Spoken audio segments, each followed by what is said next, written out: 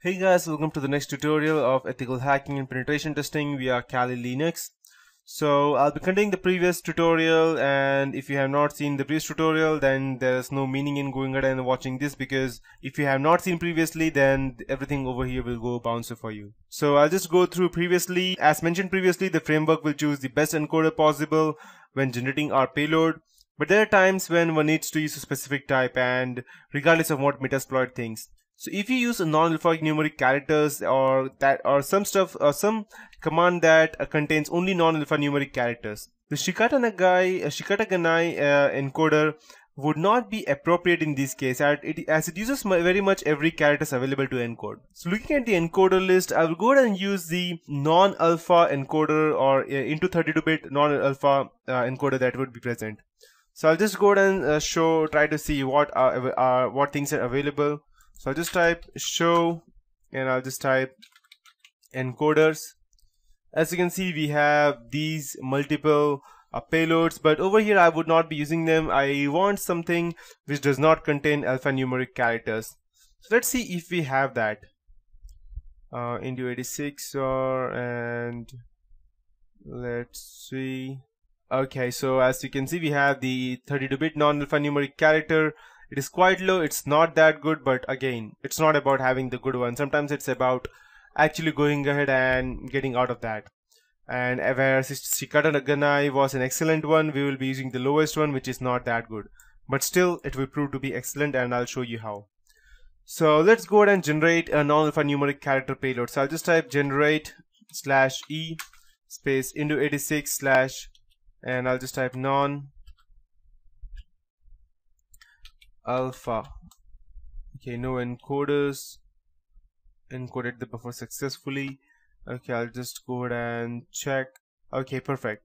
So let's redo our bind shell payload, but this time we'll tell the framework to use a non-alpha encoder, and I'll be using the e switch hyphen e switch over here. So previously it was not that good and it did not run in a perfect way. The reason being that I used that and it was a non-alpha encoder, but let me check if I could go and do that again.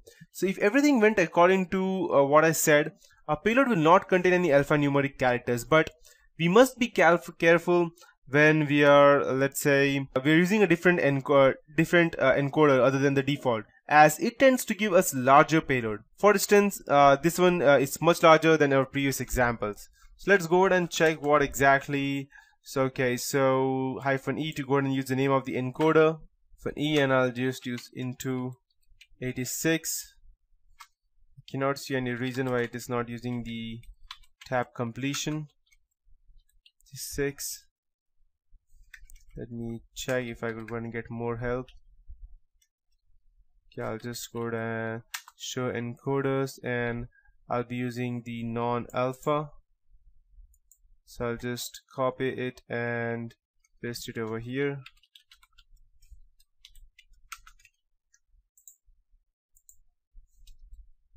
Okay, perfect. So what was the mistake that I did previously? Let me check. Non-alpha.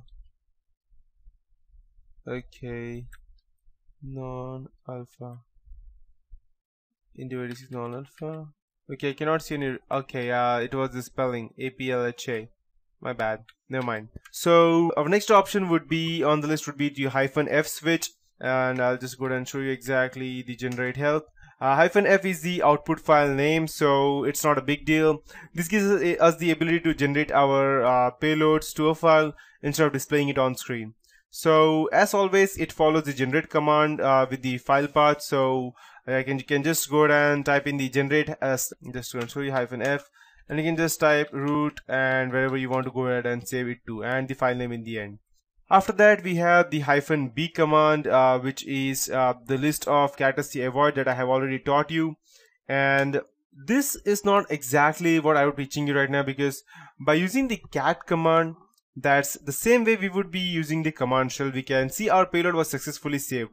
So as you can see it, it's also possible to use more than one option when generating a payload. So I just don't want to use the B. I can use the encoders, the characters to avoid, and the -F to go ahead and use the same thing.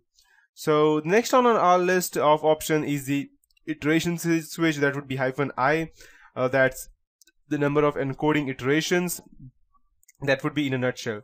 This tells the framework how many encoding it passes it must do before producing the final payload. One reason for doing this would be to create a stealth and antivirus evasion. Antivirus evasion is covered in greater detail in one of my later tutorials. So let's compare our bind shell payload generated using one iteration versus two iteration on the same shell code. So I can just go ahead and do the same thing again, generate -b, and I can just go ahead and type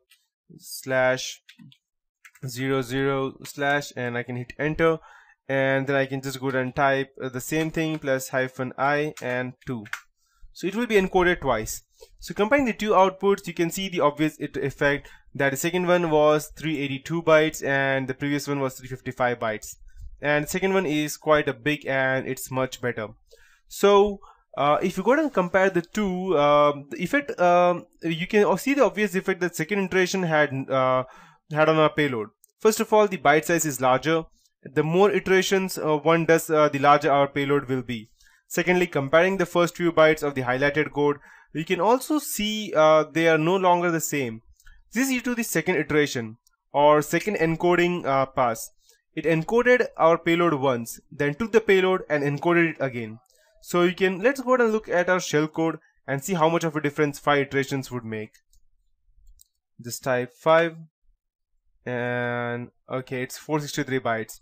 Not that big, but again, sometimes it depends a lot.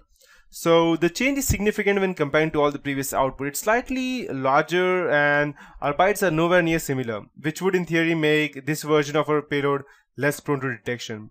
I have spent lots of time generating shellcode from the start with default values. So in case of a bind shell, the default listening port would be 4444, that as you can see over here, and the RFOD and everything else we would have to provide. Often this must be changed.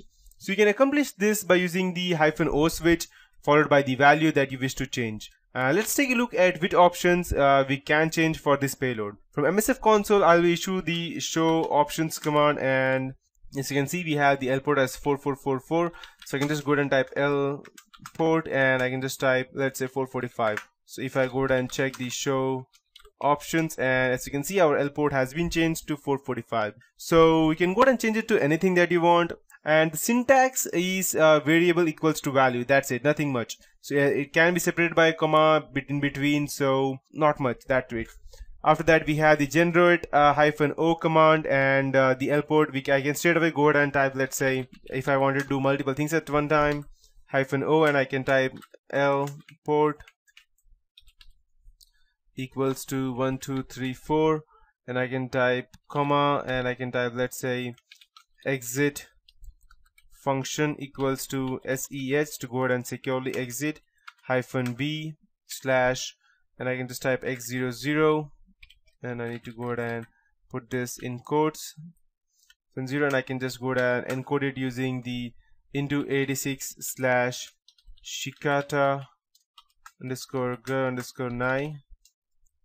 And as you can see, it's again 355 bytes. The reason being that I have not ran it multiple times, but still it's good, and our port has been changed to 1 2 3 4, and yeah, that's it. You cannot see any x into 00 or anything other thing. So finally, let's take a look at the NOP, sled length, and the output format options. When generating payloads, the default output format given is Ruby. Although the Ruby language is extremely powerful and popular, not everyone codes in it.